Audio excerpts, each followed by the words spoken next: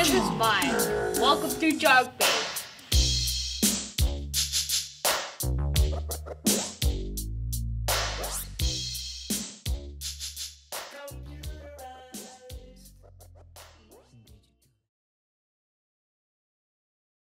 Good morning. Yeah, this is a quick revisit to Seigler Reels. I'll go back a little bit, of course, as I usually do on these products. Seiglers used to have a different name, a couple of different names. Initially, they were known as Release Reels, and they had to change their name because of, I think, Release Fighting Chairs. And then came another name, Truth, which maybe you can see here on my LGN. This is my own reel that I fish a lot. And they ran into a problem with another company, I think Truth in Hunting Videos or something along those lines. So they couldn't call their reels Truth.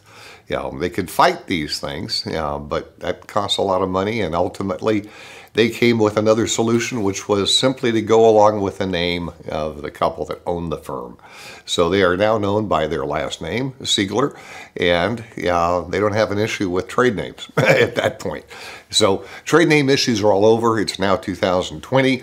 We started with this company back, oh boy, I used to look at where they were thinking of going initially.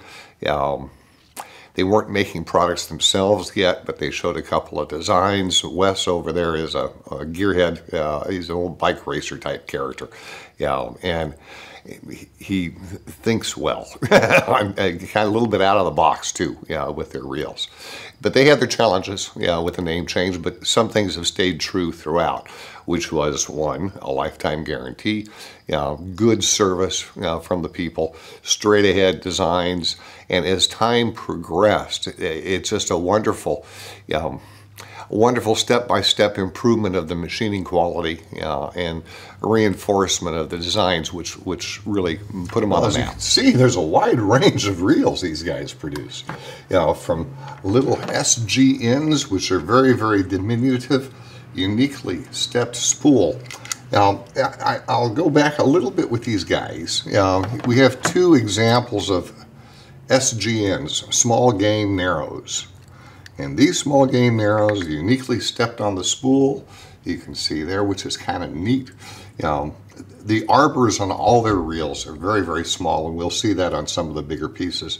Just wanted to show there are two different arm lengths represented here on the pieces.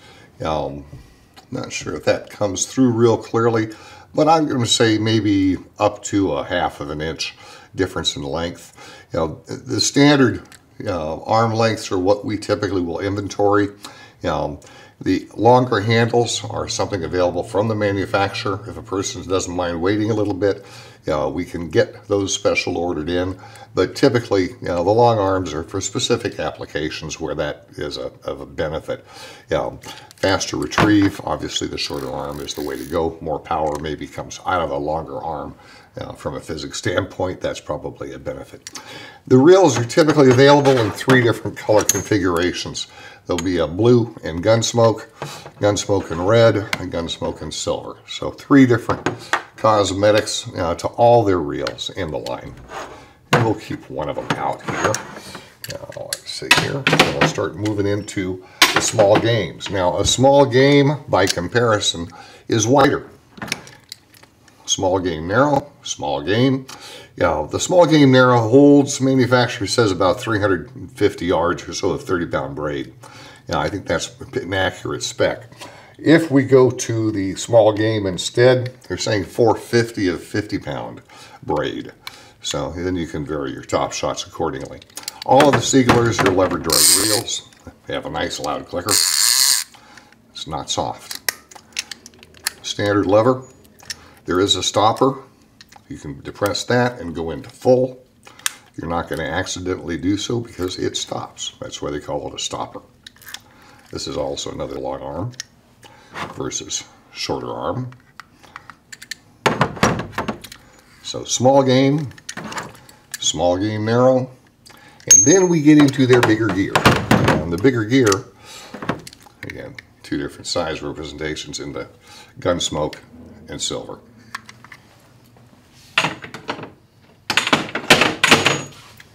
Now, this is where we start getting kind of interesting. Again, my old LGN, truth. This guy, you pick up 52 inches per crank on the LGN and on the LGs back behind.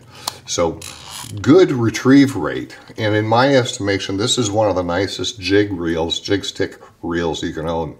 Now, I run this on a 8-foot United Composite Challenger Platinum 80 mH rod, which has done real well. Loads up great for long distance casting.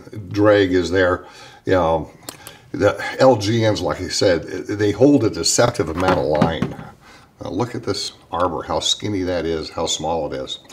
Manufacturer spec on their website, I'm going to say, is wrong as far as the line capacity. They were saying about 400 of 60 pound. That's not right. With that arbor that small, these guys will take, I'm going to say 400 of 80 on here. Maybe a little more than that, but 400 of 80. And if we go to the wider spool, the LG version, a large game, there you can get 600 yards of 80-pound braid on. Again, that small arbor is just brilliant in my mind because it's wasted space on so many reels. And so with the Seiglers, you can go ahead and get the benefit of that by extending the line capacity considerably. Long arms, on these guys, that's, you've got more cranking power. Gear ratio, 6-to-1 on the retrieve, so it's plenty fast. Plenty fast. And same across the board, all the Seiglers are a 6-to-1 retrieve of this series. Small game narrows, large game narrows, and large games. All will give us that retrieve rate. So, that part be dandy. How about the rest of the drags out of these guys? What will they produce? Well, all of them will go down to 3 pounds worth of drag. So if you're trying to deal with a light drag setting, these guys can do it without having requiring to get a different cam on them. So our drag performance, we're seeing from 3 to 30 pounds worth of drag. And when you get into the LG and the LGNs, there they'll go up to 35 pounds worth of drag. Max figures, but they will go down to 3 pounds. So the guys who are in a kingfish tournament, for instance, where you're dealing with lighter line tests and you want a real light drag setting, these guys will do it, but they'll also button down and give you a lot more drag capability. So it's a big plus that way across the board for them, I think. Okay, so how is our free spool performance? Put a little sticker on this LGN. I'll get my SG out of the way, and let's give it a spin. See if we can get her to balance here.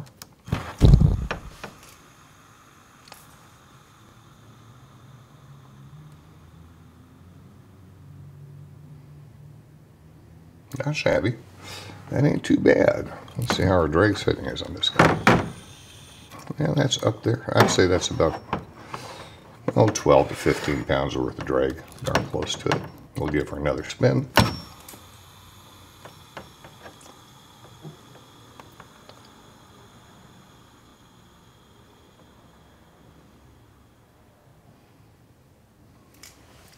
And let's do the same for this little SG. Great little reels.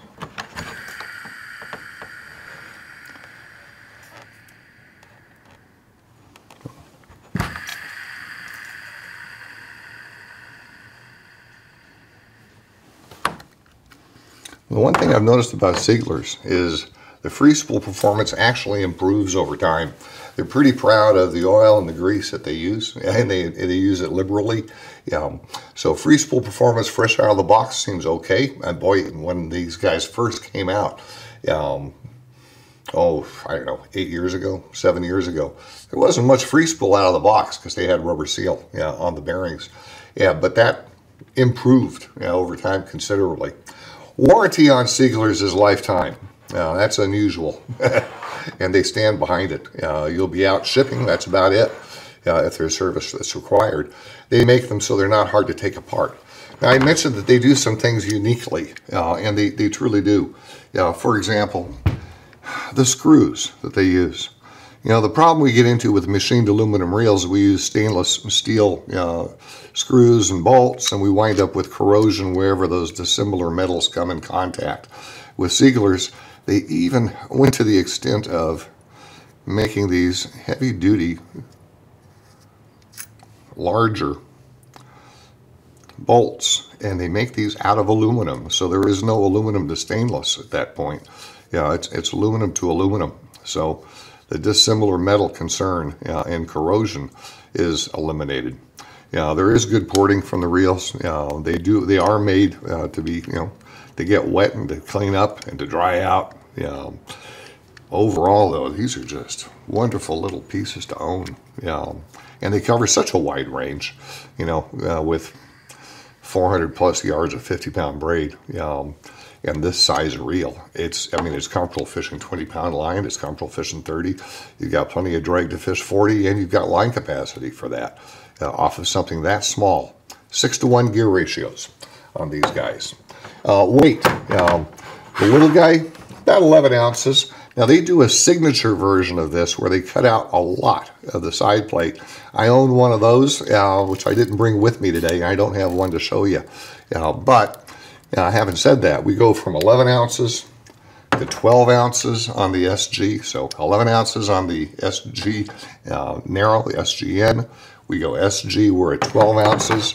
And now we get to the big gear, and we're at 18 ounces for the LGN. And we're right about 20 ounces for the LG. So 20 ounces, 18 ounces, and then 12 and 11. Not bad.